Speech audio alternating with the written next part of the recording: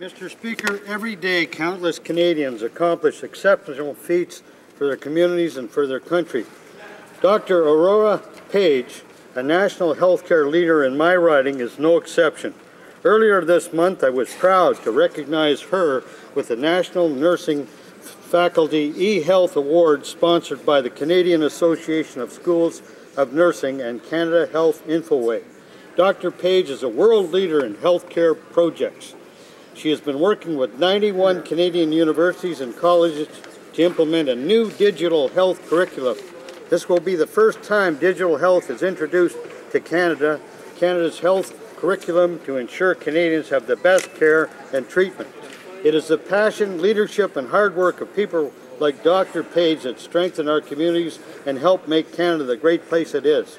Colleagues in the House, please join me in recognizing Dr. Page and indeed all of the unsung leaders across Canada who dedicate themselves and their work to their neighbours, community, and country. Here, here.